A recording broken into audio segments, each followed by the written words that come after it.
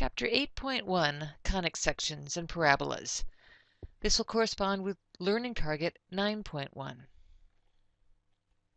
We'll be looking at conic sections in general, and specifically the geometry of a parabola and translations of parabolas. In class, we'll be looking more at the reflective property of a parabola and conic sections in nature. We're going to start off with conic sections and what they are. If you take two intersecting lines, so they're non-parallel, so here's one right there, and here's the other one there, and we're rotating one around the other. This is the intersection point here. What we get is two cones, a top cone and a lower one, that are actually called naps. And this is where the cone, the conic sections, comes from. Looking at the sections of the cones, this is where if we take a plane and slice into the cone, these are the shapes that we get. This is an ellipse if we slice it in on an angle here. If we go to a greater angle, we'll get a parabola. If we go vertically and slice both cones, the top and the bottom, we get hyperbolas. We also have what are called degenerate conic sections. Some of you can relate to degenerates more than others. But these are generally not what we refer to when we're studying conic sections. If we have that plane going right through the vertex of the cones, we'll get a single point. If we take the plane and slide it right along the edge of the cone, we'll get a single line, or if we go right down the middle, we'll get intersecting lines. And these are not the conic sections that we will be studying in this standard. Conic sections are two second-degree equations with two variables. So all of the equations that we will be studying in these conic sections can be derived from this large equation here. Just some of the variables, a, b, and c, will be zero in a variety of the different conic sections, but they all have two variables, x squared, y squared. It's all second degree, and then some sort of combination of variables and constants. We're going to be looking at parabolas in general. So what is a parabola? A parabola is a set of all points in a plane that are equidistant from a particular line. So if we take a line, we're going to call it the directrix, and a point. So we have the line and the point, and every point that is equidistant between the focus and the directrix will make up a parabola. So here's our parabola. We have the focus. This point is equal in distance from the directrix and the focus. So if we have our standard form, our graph in the form of x squared equals 4py, we can have it opening up or opening down. We have our directrix. If it's opening down, the directrix will be above. If it's opening up, the directrix is below. We have our focus. A plural of focus is foci. So we have a focus over here and another one there. So together we have two foci.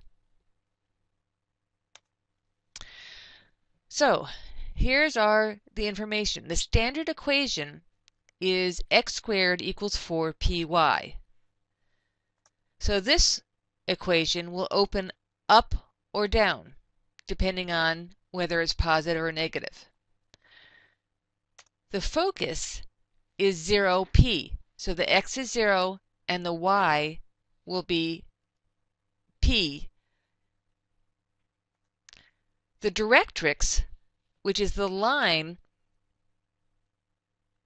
is going to be y. The equation of that line is y equals negative p. Finding p in parabolas is very important.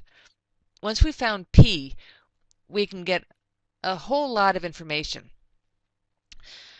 because we get the focus there, we get the directrix. The axis is going to be y, the y-axis, or x is equal to 0, and remembering that will help later on the translation. The focal length, there's our p again. The focal length is p. That means how far away from the vertex is the focus. And then the width, how wide is the parabola, is the absolute value of 4p. So take a few minutes, copy this into your notes. Let's look again here at what we have. We have our directrix, y equals negative p. Our focus is at 0p. The distance from the vertex to the focus is p. And from the origin or the vertex to the directrix is also p. Now let's look at graphs of y squared equals 4px. We were looking at x squared equals 4py. Now this is y squared equals 4px. So they're opening left and right. We still have everything else in place. We have the directrix, we have the vertex, we have the focus. Just opening left and right. So here's the equation. The vertex is 0, 0. Our standard equation, y squared equals 4px. It's opening left or right. The focus this time will be p, 0. P for the x, 0 for the y. The directrix this time is the x value, x equals negative p. It's still dealing with p, but it's x equals negative p this time. The axis is the x-axis, which remember is y equals 0. If you put that in your notes also, it'll help you later. And the focal length is the same. It's p, and the focal width is also the same, the absolute value of 4p.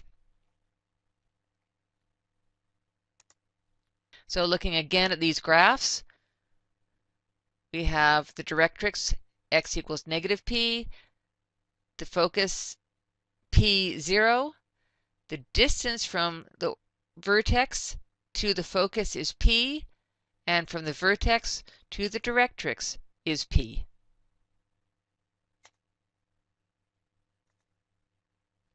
So now we're going to take that information and we're going to find an equation of a parabola. We're going to find the equation in standard form for the parabola. If the directrix is the line x equals 3 and the focus is the point negative 3, 0. First thing you want to do when you are starting out is to draw a sketch here. Here's my x-axis, or sorry, my y-axis and the x-axis. The directrix, x equals 3, is right here. That's my directrix. The focus is the point negative 3, 0. So once we know where the focus is,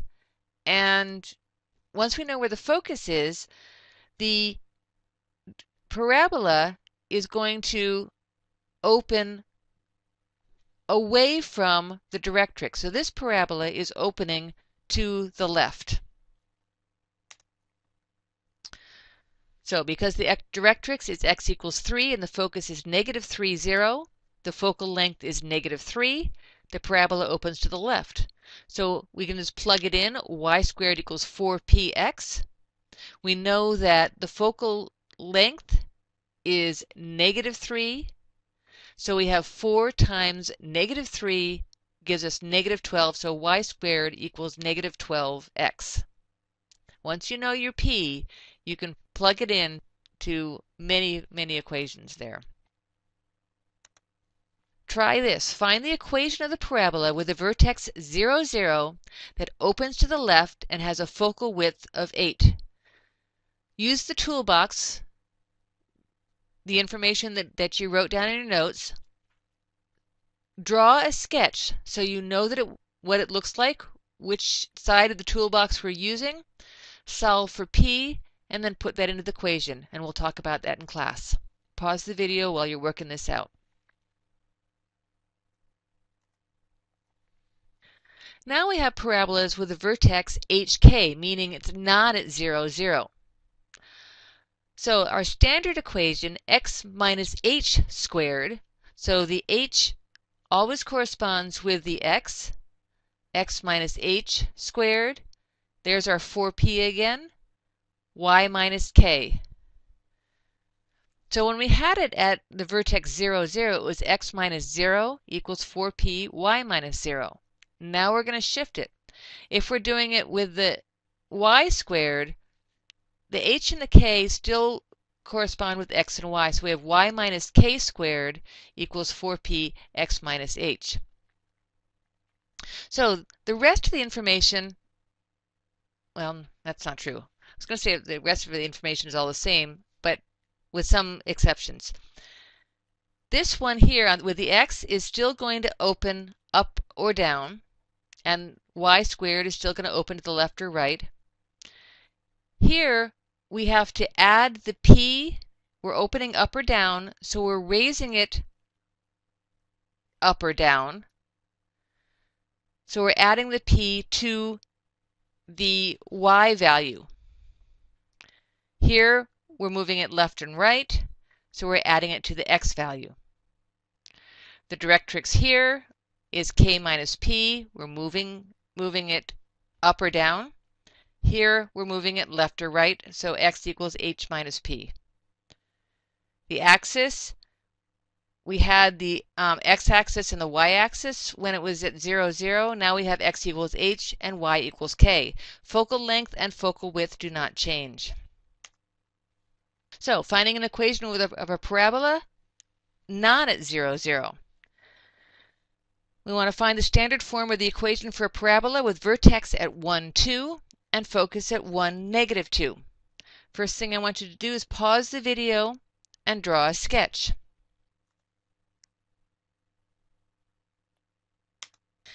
From that sketch, you'll see the parabola is opening downwards, so the equation will have the form x minus h squared equals 4p y minus k. hk, the vertex, is 1, 2. The distance between the vertex and the focus is p equals 4. So because we're going from the distance between the vertex and 2 and negative 2, the distance between the two of those is 4. So that's our p. So the equation is x minus 1 equals negative 16, because we're opening downwards. This is 4p. We're opening downwards, so it's negative. 4 times 4 is 16. Negative 16 y minus 2. And the minus 2 comes from the vertex. Try this one. Find the equation of a parabola with vertex 3, 5 and directrix at y equals 7. First thing you want to do is draw a sketch. Use the toolbox. Solve for p by using the information about the directrix and plug it into the equation. And we'll talk about it in class. So, to get some practice before class, please, in your books, work out the problems 1 through 29 every other odd. This will give you some practice and understanding the basics of the parabolas and how to find the equations. And for $2, please deposit 7 quarters. Thank you. See you in class.